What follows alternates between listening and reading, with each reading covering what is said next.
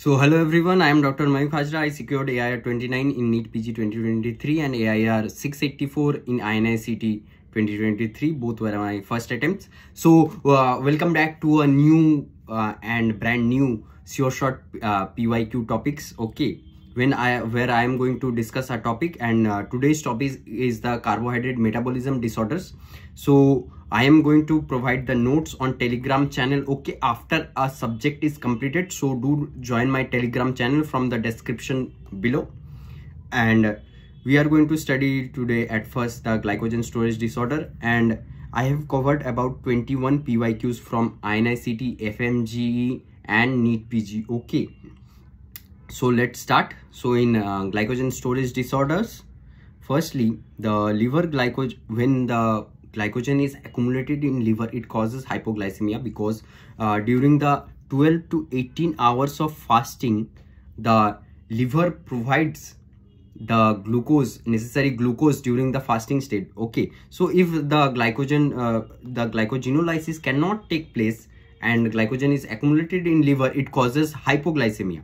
Okay, and in muscle, if during exercise the glycogenolysis takes place and it provides the energy after glucose is formed, and glucose breaks down to form glucose breaks down by glycolysis. Okay, so if it is if the whole process stops, it causes exercise intolerance and muscle cramps during the exercise. Okay, so coming to the first disease, the glycogen storage disorders are divided into types of diseases. They are numbered. Okay, so for easy understanding, so type 1, I am going to also tell you how to memorize the enzyme deficiency. Okay, so type 1, you all know, you don't need a trick for this. Von Geig's disease, glucose 6-phosphatase deficiency. As you know that this is the most common glycogen storage disorder.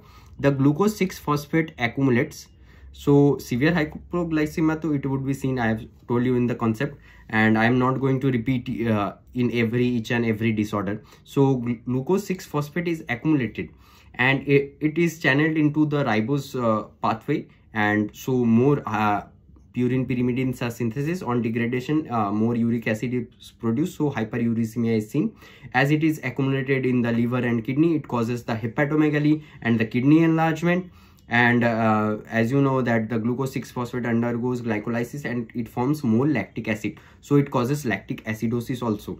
And as there is severe hypoglycemia, so alternate pathway of metabolism is required so that the energy for the body is provided. So ketone bodies are formed, as you know that after fasting state, during the starvation, ketone bodies are formed. So it is formed in general only because the glycogenolysis does not take place, so ketosis is seen.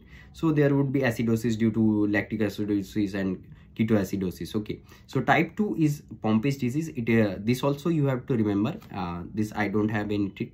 So Pompe's disease, it is lysosomal acid maltase deficiency. Okay, it was asked in INICET 2023. Now what could be the futuristic MCQ, because INICET focuses on a particular topic. So it causes hypotonia, hepatomegaly, and the main feature is cardiomegaly. Okay, this is the main feature. This is a distinguishing feature from all other disease. So it has a high mortality also. So an MCQ could be asked, which glycogen storage disorder could be, or what could be the enzyme deficiency where the cardiac shadow is shown to be enlarged, an X-ray. So it is showing the cardiomegaly. Okay, or in text only they can say cardiomegaly. So it would be Pompe's disease and lysosomal acid maltase deficiency. Okay, so number 3 is Cory's disease. From here onwards I have a trick. So it is also called limit dextrinosis. It was asked in AIMS 15. So C, Cory, C for D. Okay, after C what letter comes is the D. For Cory's disease, the enzyme deficiency is the debranching enzyme.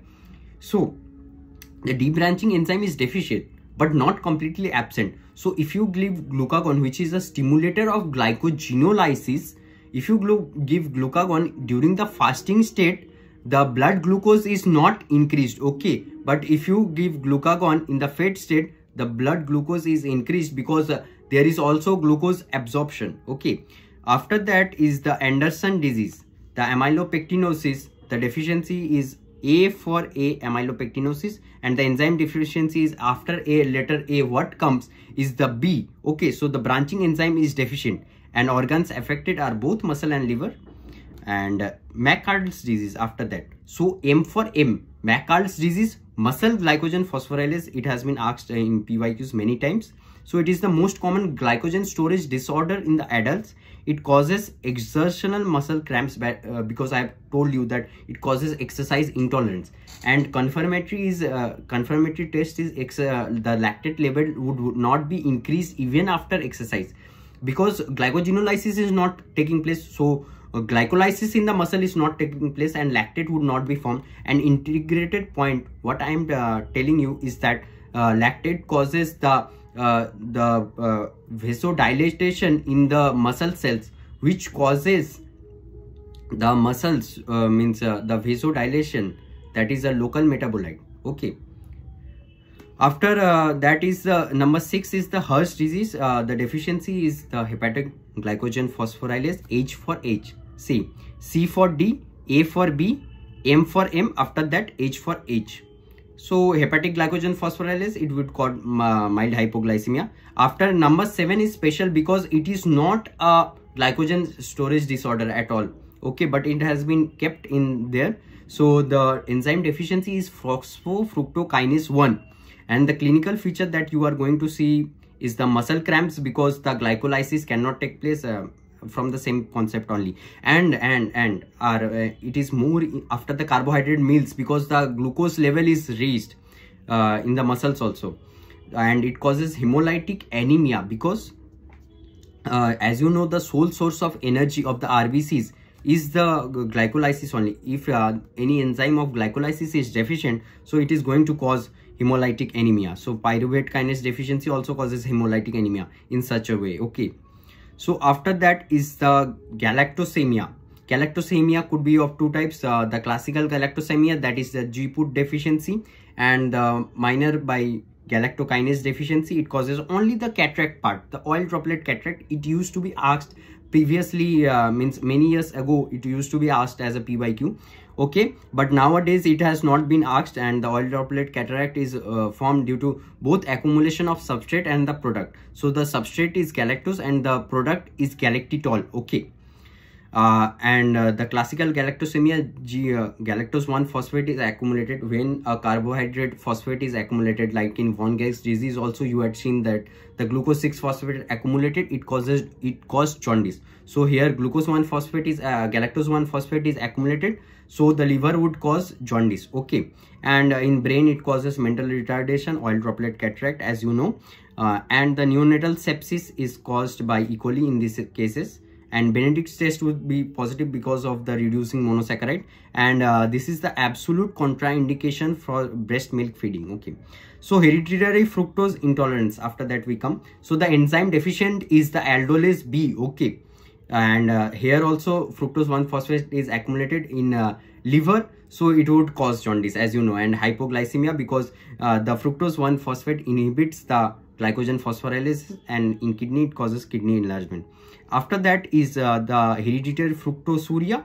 Why we call it fructosuria, not fructosemia? All we call is the galactosemia.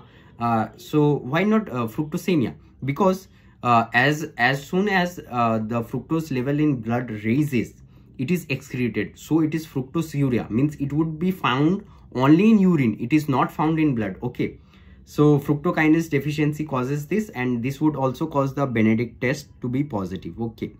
Now after that, as an important concept, is the link reaction that links the glycolysis with the Krebs cycle. Okay, the link reaction, so it is called. So in the link reaction, as you know, that the pyruvate dehydrogenase complex converts pyruvate to acetyl-CoA, and it is an irreversible step. So acetyl-CoA could not be converted to pyruvate, and the further steps can't take place for gluconeogenesis. So acetyl-CoA is never a glucogenic.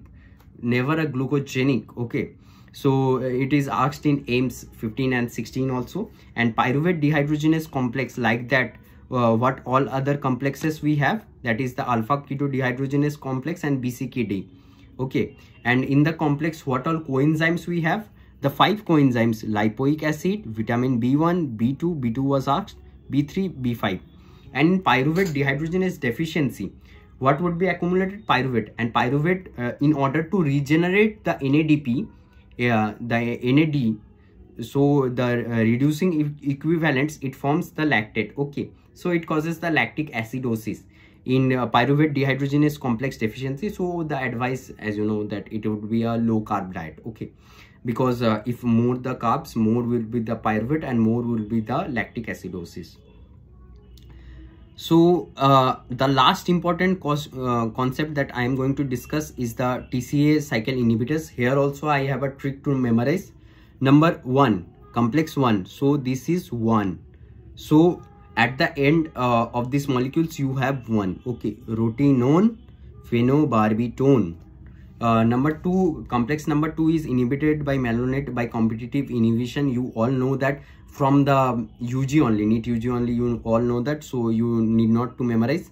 Number 3 is inhibited by fenformin and actinomycin 8. Number 4, complex number 4 and 5 are important because their inhibitors are asked repeatedly. Okay, number 4 is mainly the hydrogen sulfide gas, the cyanide and the carbon monoxide. So the cyanide inhibits the oxygen uptake in the ETC. So the oxygen uptake is inhibited, so it increases the oxygen level in the blood and it causes the cherry red hemostasis, as you all know, the cherry pink hemostasis, because the oxygen level is increased in the blood. So cyanide and carbon monoxide also, means carbon monoxide poisoning, it causes it. I was wrong, sorry. The carbon monoxide causes the cherry red hypostasis. And complex number 4, that is the ATP synthase complex. As you know that the ATP synthase complex has F0 or FO and F1 component. Why it is FO? FO stands for, the O part stands for oligomycin. So it is inhibited by oligomycin, so it is called FO. So complex 5 is inhibited by oligomycin. It was asked in NEET 21, and it is inhibited by atractyloside also. So I think this finishes it for today. So do subscribe to the channel, because this is a great initiative, I think, for those who are preparing for the NEET, INICET or FMGE for a quick review. Okay, and do join the Telegram channel, as I had said before, because I am going to provide these notes after I complete each subject. Okay, and do share it with your friends, because so that they could also be helped from this video. So bye bye, and next Sunday I am going to come with another video. Okay.